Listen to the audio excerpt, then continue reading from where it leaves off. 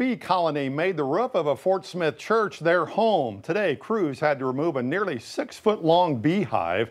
5 News reporter Catherine Gilker shows us what's been buzzing in St. John's Episcopal Church's attic.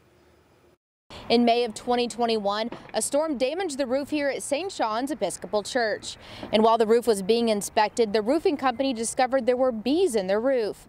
Today was the day they went up into the roof to move the bees. We thought it was going to be kind of fun to watch a beekeeper actually go through the process of properly removing them, and then we found out that they had been vacated by these hive beetles, which we didn't know about either. Last summer, Elite Roofing was doing a roof inspection using thermal imaging on a drone to look for leaks.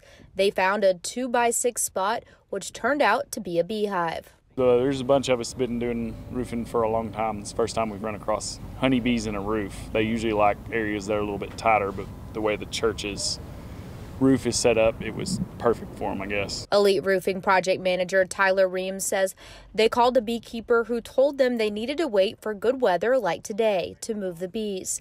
They started when it was still dark because the beekeepers say that's when they are their calmest. We run across wasps a lot. We've done bats.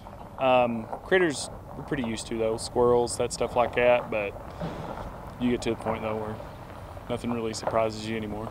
The beekeepers were able to move the hive from the roof, but there was no need to preserve it since there were no bees left. When we first discovered there were bees in the attic, our parishioners are very adamant that the bees not be destroyed because we are keepers of all of God's creation, big and small.